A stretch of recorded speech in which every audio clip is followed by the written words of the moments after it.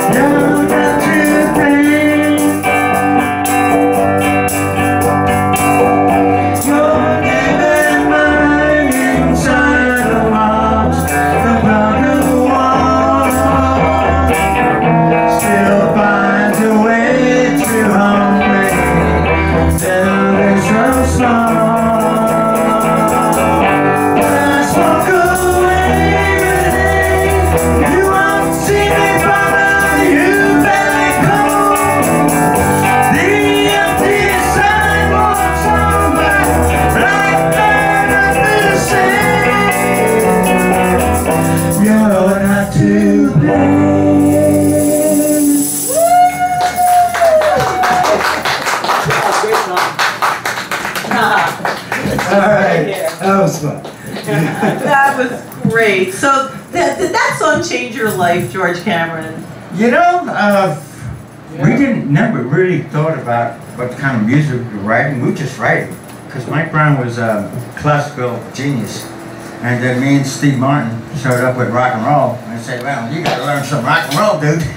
Wow. So it's, you know, where are you from? I'm from the city. Born here? Hell's Kitchen. Really? Hell's What hospital were you born in? St. Clair's. Wow. And did you ever live not in New York City? Yeah, I've been, you know, since I've been 15, I've been out of town all my life. Roaming? Yeah, roaming, learning nothing, but rock and roll. Yeah. So, when did you join the Left Bank? When did that all start? Well, me and Steve started, me and Steve used to sing a lot of Beatles songs. We were a Motown, you know, kind of guys that grew up, but the Beatles, man, they just blew our minds. And we used to love them. And we used to sing a lot of their songs. And then do you have a favorite Beatles song? Oh, yeah. Here, take that. We're gonna get Mr. Moonlight. Yeah. There's oh my God. The one we used to sing all the time in Washington Square Park was, oh man, I can't think of it. Yeah, but we sang a lot of it. And we sang Good Day Sunshine. Okay. Good Day Sunshine. And when we did that so great, and you're gonna lose that girl. Oh, that's a you're good one. gonna lose that girl. So you loved the Beatles. Yeah, they had. Did you ever see them live? No, but they had. You know what they had? What they have? They have They had movies. No, they had all the they had a girls. lyrical thing about them, and a different sound that was like so. They were like almost the next progression of the Everly Brothers. You know. And so the Left Bank was inspired totally from the Beatles. Sure. Me and Steve just walked up and down McDougal singing "You're Gonna Lose That Girl." Wow. And people, we were nuts. So what was the first gig the Left Bank had? Oh my God, we did a gig in a church. We weren't even ready to do a gig. We couldn't play at the time. But, and I was playing guitar. So we went up to some church, and a lot of people showed up. They loved us. Wow. And we didn't get paid much, but what we did, we rented a limousine, went back home, and had sex. Wow, with all the girls? So the girls... No girls at that time. Okay, so what was the highlight of like when you knew the Left Bank like was taking off? Like how did that happen? Wow. You know, we never realized what we were doing. We were just writing music. Right. And one day I'm on the way to Ohio, and this jockey with his real ego came on and said, "The Left Bank coming to town." I said, "Oh my God, this is real. Wow. This is really real." Wow. Yeah. So what was it like? Like how long did it last? Oh, it lasted a couple of years. We had you know, we didn't have really good producers all the time, and Like typical, right? Yeah, we had the guy from Green Tambourine. He don't know nothing about the Left Bank classical music. Ah. He's going to kill me, but I don't care. Well. But they didn't get it. But it's still like the left. Some people that love the Left Bank, like you have groupies. Yeah, we do. Yeah. You do. You have like loyal fans, and a lot of people do really like look up to your band as. Do you know what freaks me out? When Tom Finn had a Facebook page, and for some reason, I ended up on that Facebook page, and people analyzing N1 Day, and I'm going, what? Wow, were they right? They're close. Really? And I said, oh man, these people still love us? They do. And I said, after all this time, so I said, I'm going to form a group. So me and Paul Alves from Portugal, we started in basements and on the Lower East Side here. And Tom came in later. So are you playing now? No, I'm going to, I'm trying to get a band together to go down to Steve. Because I've been, if anybody reads my webpage, I've been waiting for Steve for 2 years. Oh, yeah? I talk to him every day, and he said, "George, you got to come down here." And where is he? Florida. Okay, so it's not that far. Yeah, but it's not bad. enough. We have an agency down there that wants to put us together. Wow. Will they put you in festivals and stuff? Yeah. You know, and That's so cool. I mean, why not, right? and we get along so well. Me and Steve, it's just like, when we sing together, it's like, oh, the best. Wow. It's like, you know, enjoyment to death. Right. So how many people do you think have covered that song you just sang? But why don't you ask me who covered it the best? Who covered it the best? Ricky Lee Jones. Oh, I love her. I love Ricky Lee Jones. She covered it the best. Really? Alan Merrill does it pretty well. I know. Alan Merrill, I love Alan. Alan does it great. We actually did a thing for Japan with Alan Merrill. He's famous in Japan, man. Yeah. Oh, yeah. He's one of our best friends. He's the best. He's one of my best friends. I love him so much. But, wow, he does a good one. But Ricky Lee Jones did a good one. Wow. If nobody's ever heard it, you gotta listen. Yeah. She changed the whole thing into so wow. intense. The Four Tops did it, but they did the same thing we did. Only did it a little harder. Yeah, you know? yeah. And that was okay, but she did a whole different composition of it. Interesting. It blew me away. Wow. I love what Did she you did. meet her? No, unfortunately. I hope to. Yeah, I love her. Yeah. So who else? But like, I mean, who else covered the song? Like that you can remember? Oh my God. It's got. I know. It's Southside Johnny. So do you know who Renee is? Yeah. Who is she? She used to come in the studio all the time. She was Tom Finn's girlfriend. Okay. Now Mike Brown was the piano player. Yeah, but didn't and he was in love with her. Okay. But she was Tom's girl. Right. And so he just lost his mind and started writing songs about her. Not Tom, the other one. No, Mike. Mike was the main writer. Okay. And Pretty Ballerina was about her. Wow. He was so in love with her. She was really. Did she know? Yeah, she knew. She used to come up to the studio. But so she knew Mike was in love with her, even though she was. Yeah, and she kind of avoided Mike, you know, because she was. It was awkward. Tom. Yeah. And then she married this guy named Woody. So none of them. They all lost. So she walked away. Yeah, she walked away. She walked away. Maybe they planted that seed for her to walk away. But she was such a sweetheart. Is she still around? Are you friends with her on Facebook? Yeah, but she doesn't want You are? She doesn't want people to bother her. Well, they might. Yeah, I know. That's right. I'm on the same thing. Because people used to like, you know. They'll find her through your friends. Is her name Renee? Yes. Ooh, I'm gonna look for her. What do you think? We said walk away, Renee. No, I won't look for you. Walk away, Renee. She might walk away from Facebook then, right? No, yeah. Yeah, She wants to be private. She doesn't want the It's big kind of thing. nice, though. I'm sure she loves the fact that that song is about her. You know that, and I know Hello, come on, right? It's a beautiful song. Everybody sings it. Why do you think people are so drawn to it? You know, it was between one of my songs and Away Renee, Something on My Mind. And I chose Away Renee. Really? Like a dummy. Ah. But no, it was a better song. Yeah. And I heard it. I heard Do you think a hit makes this, like, do you think you planned, like, did you know that was going to be the one, or, like, does it just happen? Like, does a hit pick itself? Great question. It just happened. Yeah. I just happened to like the song. No company, no record company wanted it. See? They thought it was garbage. Right. That's what. But what do they know? And well, Mercury put it out. Just put it out there. Yeah. But they didn't market it right. But it worked its way up from That's what- south all the way here. It deserves its own. See, that's what I mean. It kind of like happens on its own, right? Yeah. So- and I wish most of these executives would be musicians. So when did you turn into a cowboy? When I went to Nashville to see my friend of mine, and I got into it. Yeah. And I like the new, stuff. And So did you stay in Nashville for a while? yeah, Did you? the feel food is comfortable great. there? The food is great, but the Grand Ole Opry looks like a schoolhouse. I hate to say that. Yeah. Why? Well, it just looks like a rich schoolhouse, Yeah. I was waiting for like this monumental thing, like wow, like. And But it wasn't that. Yeah. But Nashville is kind of cool, though. Oh, the food is great. You'll never leave. Well, what'd you eat there? I ate at Waffle. Brisket, all kinds of I ate stuff. at Waffle House in Nashville. So, I never went to a Waffle House. I was so excited. It was so much fun. And they know how to cook. They do. Southern people know how to cook. It was so fun. I was only Even though there they're red 24 hours. states, they know how to cook. Wow. So are you gonna go back? To Nashville? Yeah. No, I'm gonna go to Florida, pick up Steve, finally, and with my two friends here, I think we're gonna rock and roll. Cool. We just did a tour 2 years ago on the East Coast Oh, with the Left zombies. Bank. With the zombies. Oh. And I don't know why people think the zombies and the Left Bank are sort of the same kind of group, because I never saw it.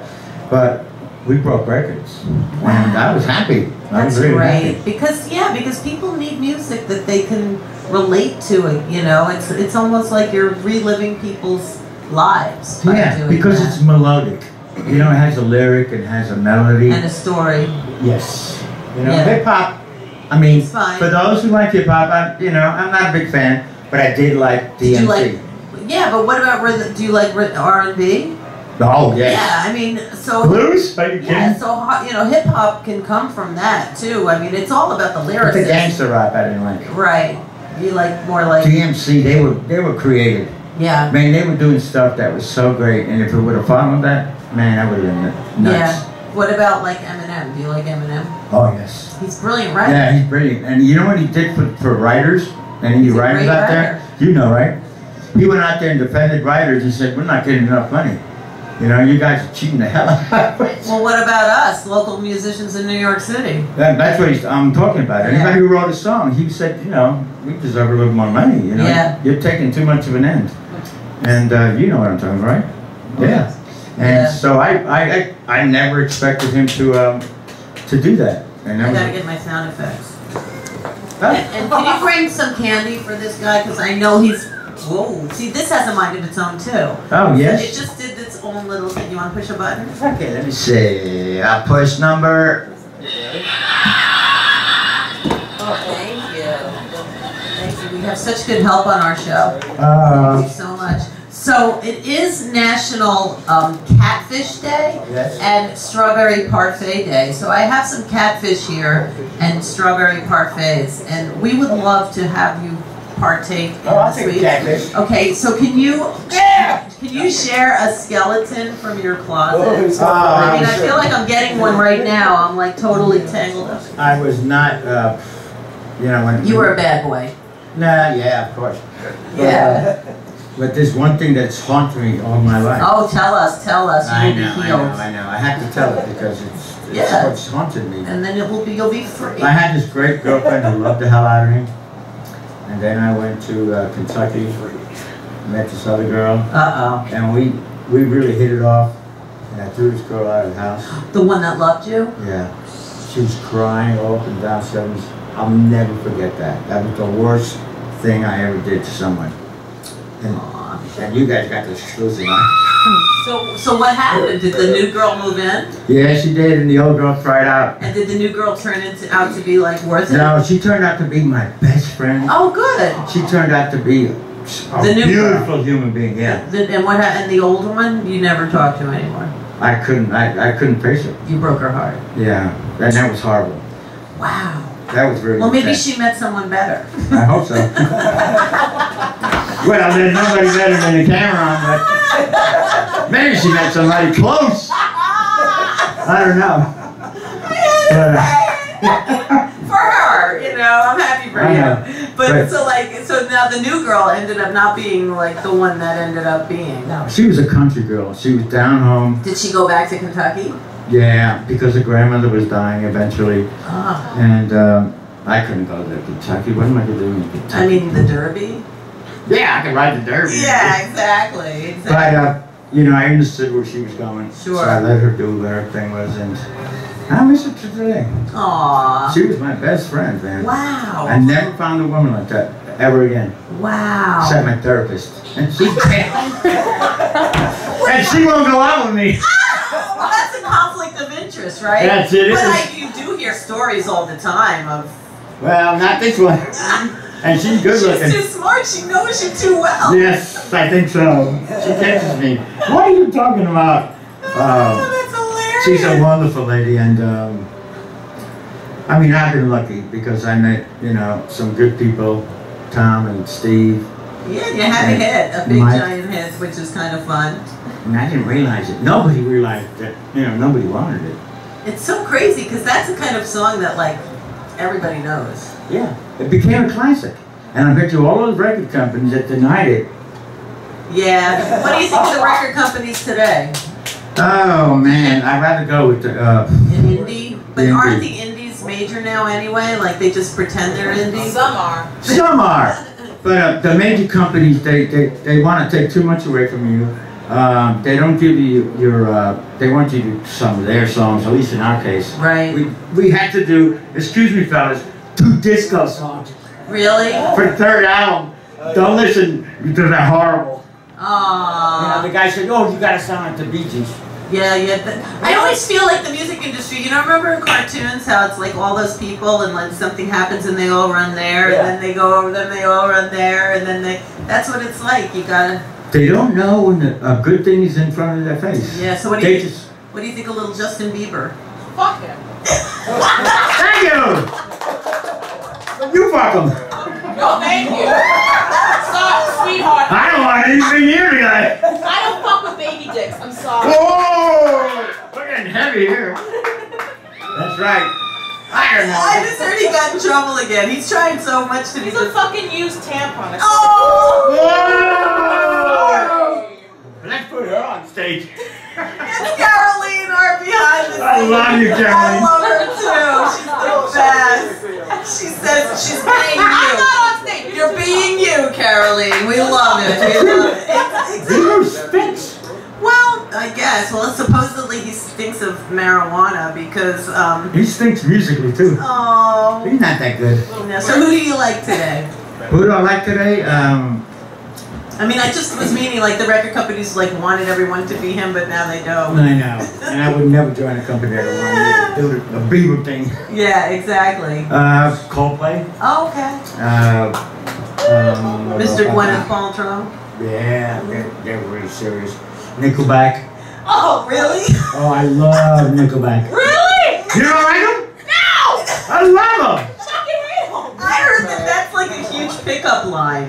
No, it's not. Yeah, somebody told me. How about 9 Inch Nails? Fucking love it. That's 9 Inch Nails. You know what that means, right? 9 Inch Nails. 9 Inch Nails. They're Yeah, good.